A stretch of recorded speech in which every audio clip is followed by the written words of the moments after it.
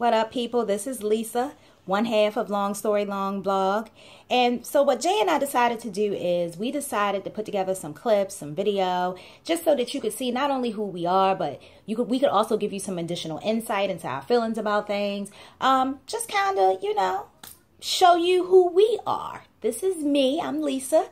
Kicking it. I'm getting ready to do some homework. That's what I do. I'm a hustler. I worked all day, school all evening. I'm going to do some homework all night. We're going to get up tomorrow and do it all over again. And in the process, we are also working on the blog every day, on social media, coming up with concepts for the podcast, coming up with ideas for the blog. That's what we do.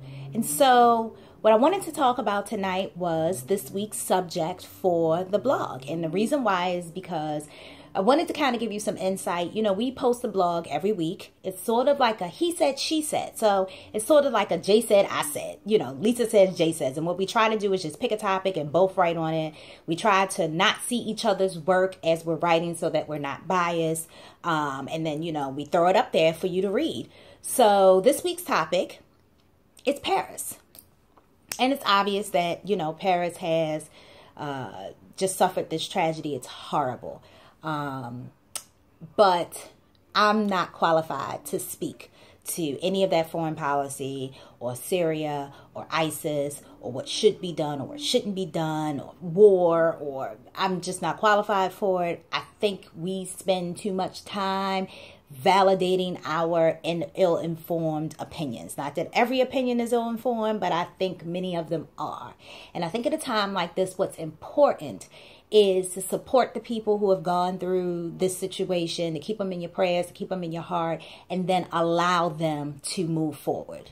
You kind of got to support and move forward. It's sort of like a bandage. So as a world citizen, I think we should act as a bandage to prop and hold these people up and do what we can do to have them, to help them move forward. But then, like when you take the bandage off and, let that wound get some air so it can heal and, new skin grows, we have to allow them to do that. So for me, I picked this week's topic because what I find odd about the world is that, this thing happens in your city.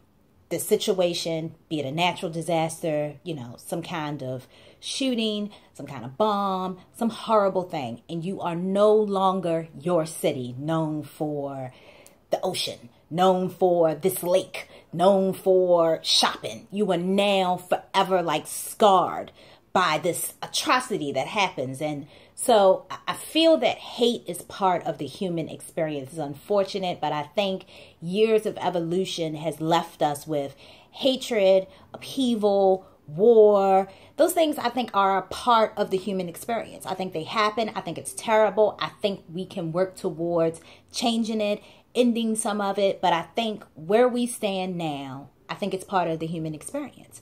And so things will happen. It's unfortunate. It's all the way messed up. It's horrible. It's horrifying to think that one day you could be out, having dinner with your girls and all of a sudden a mass shooter bursts into a restaurant or a movie theater, or, you're at work and your child is, shot in school, or the mall is, or some building blows up. Or I think it's a terrible thing to have to live with. And it's unfortunate that in the society that we live in, we live with it. With that said, I think that another part of the human spirit, the more important, the stronger part of the human spirit, is our resiliency and our ability to kind of pick ourselves up and move forward. And I think that when we label these places, these events, and make these events the marker now for these places, for these cities, for these people, I think, first of all, we make the event more significant. When at the end of the day, this is some crazy people who have some hatred going on with them. That is horrible. They're horrible people. And this should not be of significance. What's significant is the lives that's lost and memorializing them. What's significant is the people left picking themselves up and moving forward. You go back to work. You go back to school. You go back to your family. And you keep on pushing forward because you survived it. And I think that's part of the human experience.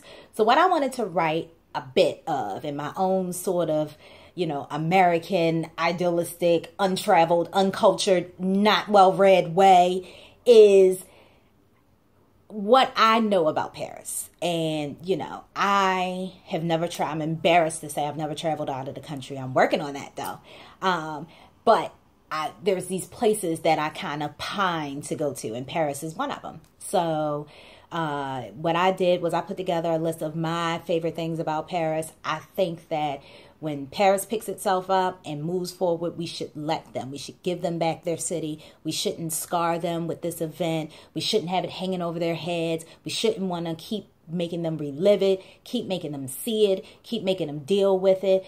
It's being addressed on the level that it needs to be addressed, I'm sure.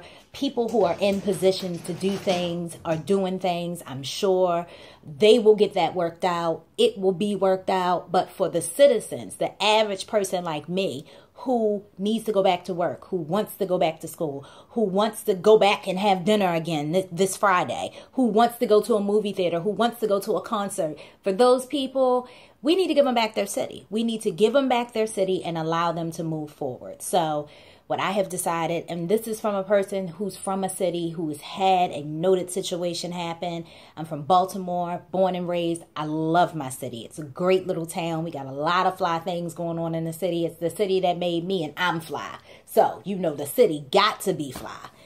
And I'm not from the city of the riots. You know, I'm from Baltimore, Charm City, home of the Ravens, home of the Oreos, place to get the best crab cakes on the planet. If you don't know, you better find out. I'm trying to tell you. I am not from the home of The Wire. I am not from the home with one of the highest murder rates. I am from this city right here. I'm from this city where I can tell you where to get the best fried chicken. You know what I'm saying? I'm from the city where my granddad is buried, where my daughter was born. That's the city that I'm from. So I want the same for Paris. So this week's topic, what I did, Jay did the same thing. You know, we wrote about what we know about Paris and what we love, what I hope to see one day in person. So that's what that's about. If you want to know more about my nonsense, follow me on Instagram. Look, let me show you. I made you signs so that it would be clear. My name is Leasa. Here it is. Leasa. Want to find me? You got to first know how to spell my name. I know. Wrote it down. My mama was smoking some really good drugs when she had me. I was smoking, injecting, drinking. It was pumping into her. I don't know. Leasa, come on now, mama. What is that? She sounded it out. That's what she did. She sounded it out. Look at that. Look at that. But that's my name. So if you want to find me on Instagram, here it is. Leasa_long story long. Follow me on Instagram. Also, you can find me at Leasa on Facebook. Facebook is where I do most of my dirt. I got to be honest with you.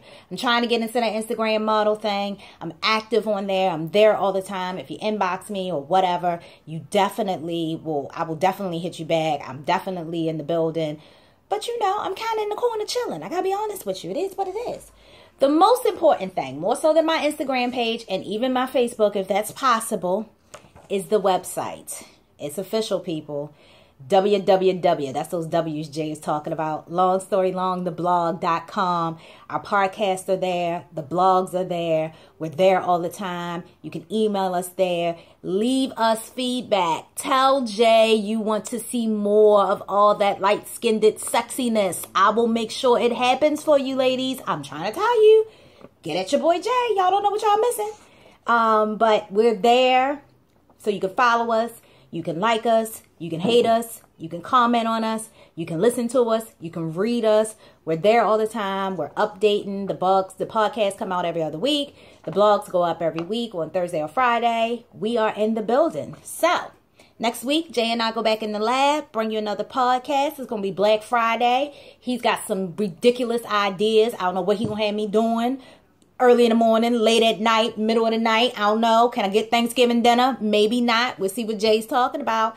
So you should come back and holler at us, all right?